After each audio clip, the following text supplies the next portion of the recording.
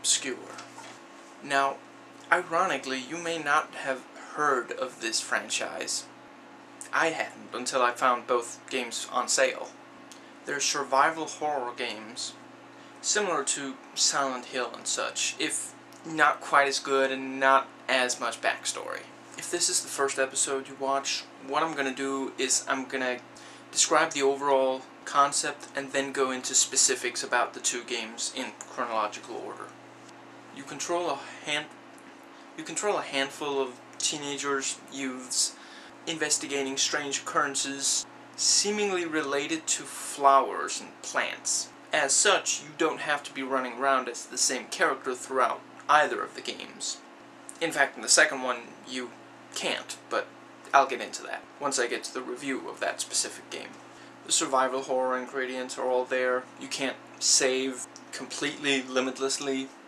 You won't really find any more health or guns than you absolutely need, and that very much goes for ammo as well. In general, they're challenging. Every character you can control in both games has some ability that you activate by pressing a key at the appropriate time. I'll get into what the specific abilities are in the reviews themselves. Both games are fairly short. The first one took me a weekend, the second one only a little bit more than a weekend. The graphics are great. The games are from 2004 and 2007, so while the first one might admittedly not quite be up to today's standards, still pretty good. Oh, and if your weapon and your partner should happen to seemingly disappear whenever you open a door, don't worry, they're still there, it's just a graphic glitch. The scores for these games are amazing. They're almost solely comprised of orchestral pieces, and they always fit the mood. There's good atmosphere in both, and they're both quite creepy and eerie. While it is inaccurate what it says on the back of the cover of the first one, a game in the style of American teen slasher movies, both games do successfully emulate the experience of being in a teen horror flick. I'd say that the characters are generally more likable than in your average teen horror flick, but other than that, they pretty much hit the nail on the head. Right down to the teenage language. And yes, like in Silent Hill 3, it can get a little irritating. It's also kind of awkward how the people who wrote these are clearly not native English speakers. I think they're French. Anyway, some of the lines just have that odd quality to them of whoever thought this lineup clearly didn't have a complete grasp on the language. In both games, you'll spend most of the time walking around with just one of the other young people following you. The AI is quite good in both. I'll get into it more in the reviews themselves. And you can switch back and forth between which of the two you're pretty much whenever you want. You can also play co-op.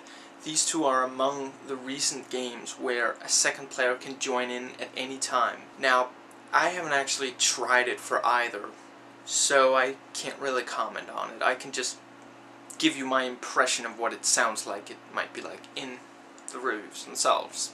Both plots are pretty good. I personally would have liked a bit more backstory, but it's probably just Silent Hill that's raised my expectations for all survival horror now. The games have two different, but both very good, targeting systems for whenever you're fighting enemies. And I gotta admit, that's one of the areas where survival horror often doesn't quite get it right, and thus makes the combat more frustrating than it's supposed to be. Both games are exciting and engaging. The monster designs are really good, and both games present us with creatures that, stand out, that aren't just run-of-the-mill monsters. Both games can be pretty clumsy here and there, but it really doesn't spoil the whole. It does keep it from attaining the level of excellence that you find in Silent Hill, but other than that, they're definitely fun. Now, the last thing I'm going to say before I'm going to get into the separate reviews is that, yes, if you've heard or seen a screenshot or played at least a little of one of them, in any case, if you've come to the conclusion that a character looks quite a bit like Josh Hartnett, yes, Stan in both games is Josh Hartnett. More specifically, he's Zeke, Josh Hartnett's character from The Faculty. I'm not complaining about that. I hold no hallowed or hollow hatred of him. And call me crazy, but I didn't hate The Faculty either. Not Rodriguez's best, not Williamson's best. And yes, clearly some of the stuff in it is straight out of The Thing. I personally consider it an homage, a love letter, if you will, and not a rip-off. I mean, for those who don't know, Robert Rodriguez watched John Carpenter movies and said, "That's it, I'm going to be a film director." Obviously, he respects the man's work. Anyway, yes, Stan the character is Zeke, the small-time hustler, straight out of the movie. I think they gave him a bit more teenage lingo in the games, but apart from that, and in tune with him being a small-time hustler, his special ability in both games is lockpicking. No, his ability isn't offering strawberry-flavored condoms to the monsters. A bit unfortunate, actually, because I have the feeling that they'd really appreciate it.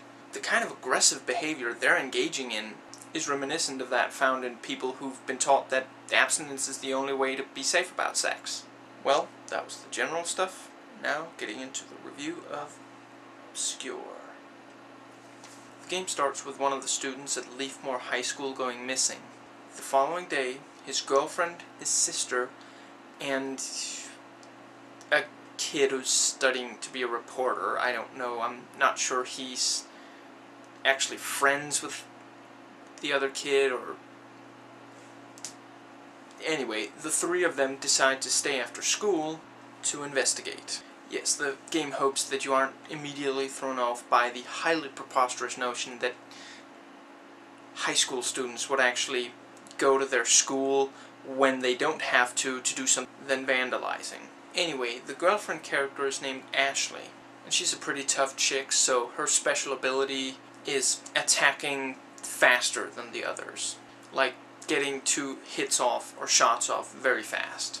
The sister character is named Shannon, and her ability is giving advice. Basically hints of how to solve the current puzzle, although they'll relatively seldom be something that you hadn't already thought of yourself. Fortunately, she also gives a real boost to healing either herself or others. Or maybe it's just when healing others, I'm not sure. Then we have the reporter wannabe, Josh. His ability is being able to tell if there's something left to do in the current area. Basically, you press the special abilities key and he'll either say, "There's nothing left here," or some variation of the phrase, "There's more to do here." At the high school, they meet up with Stan, who's basically just an underachiever and a good friend of the kid who went missing. His ability is picking locks, although in this game everybody can. The only thing is he's faster at it. But there's an item that anyone can use that also unlocks doors, or forces the lock. He teams up with them, and the 4 of them are now looking for Kenny, the school jock, whose special ability is running. Yeah, the ability in this aren't fantastic. Basically what they did with this was you get to choose who you're going to be running around as and who you're going to be running around with. The game never really forces you to use anyone specific. You can use anyone in your roster at that given time. Also, should any of them happen to die, you can just move on with the ones you have left. As far as I understand, you don't need to complete the game with more than a single character surviving. They actually did redo all of the in-engine cutscenes with the separate characters, although they made a mistake somewhere along the line because they don't all make sense. I watched the same cutscene twice with 2 different sets of characters, and in the second one, it actually made sense what they said. It actually furthered the plot.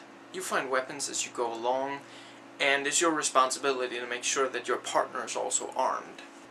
Ammunition is shared, though, fortunately.